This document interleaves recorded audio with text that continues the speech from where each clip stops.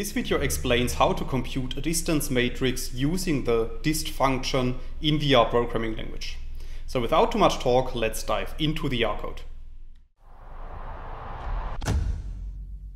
In this video I will show you several examples, and all of these examples are based on the matrix object that we can create with lines 2 and 3 of the code. So if you run these lines of code, you can see at the top right of RStudio that a new matrix object is appearing, which is called data. And if you click on this data set, a new window is opened which is showing the structure of our matrix. And as you can see, our matrix contains 5 rows and 8 columns, which are called V1 to V8.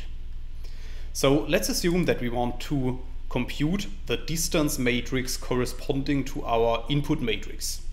Then we can apply the dist function, as you can see in line 5 of the code. And within the dist function, we simply need to specify the name of our matrix. So in this case, our matrix is called data, and for that reason, we need to specify this name within the dist function.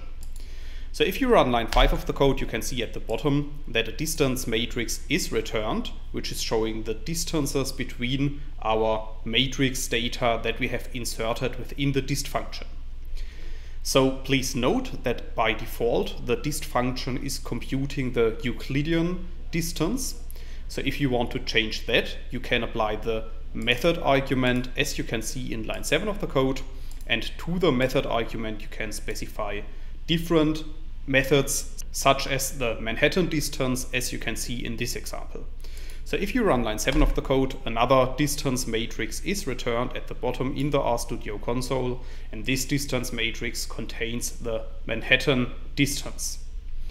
Another option that you have with the dist function is that you also show the diagonal of this distance matrix, and you can do that by specifying the diag argument to be equal to true, as you can see in line 9 of the code. So if you run line 9 of the code, you can see that our distance matrix is extended, because this time the diagonal of this distance matrix is also shown in the output. Similar to that, you can also specify that you want to show the upper triangle of the distance matrix using the upper argument. So if you set the upper argument to be equal to true, then the upper part of the matrix is also shown in the output, as you can see after running line 11 of the code.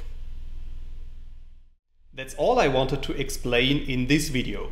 In case you want to learn more on this topic, you may check out my homepage, statisticsglobe.com, because on my homepage I have recently published a tutorial in which I'm explaining the content of this video in some more detail. I will put a link to this tutorial into the description of the video, so you can find it there. If you have liked this video, or if you have any questions, let me know in the comments section below. I'll try to respond to all comments as soon as I can. Furthermore, make sure to subscribe to my YouTube channel to get notified about future video releases. I have already published about 500 videos on this channel, and I'm releasing new videos on a daily basis. Thanks a lot for watching. See you in the next video.